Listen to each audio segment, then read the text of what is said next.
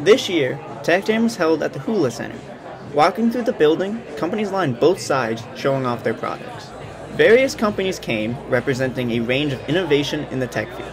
A lot of them are working in the renewable energy storage space. We've also got several semiconductor companies, such as Green Mountain Semiconductor right over here, and Global Foundries also makes semiconductors, and Marvell, another Tech Jam sponsor. We've got companies doing medical health IT software. In part, Tech Jam is a place for companies to show off their newest technology.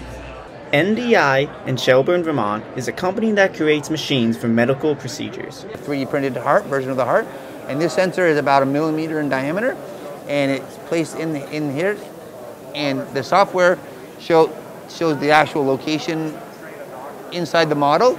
Robots can also be found all around the expo. But as much as the expo is a display of technology, it's also about people connecting with people.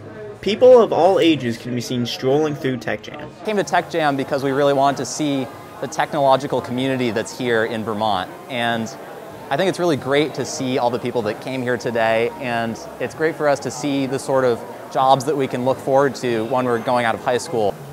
Looking for a career switch, or just interested in the most innovative technology, Tech Jam offers it all. From Burlington, I'm Griffin Tarian.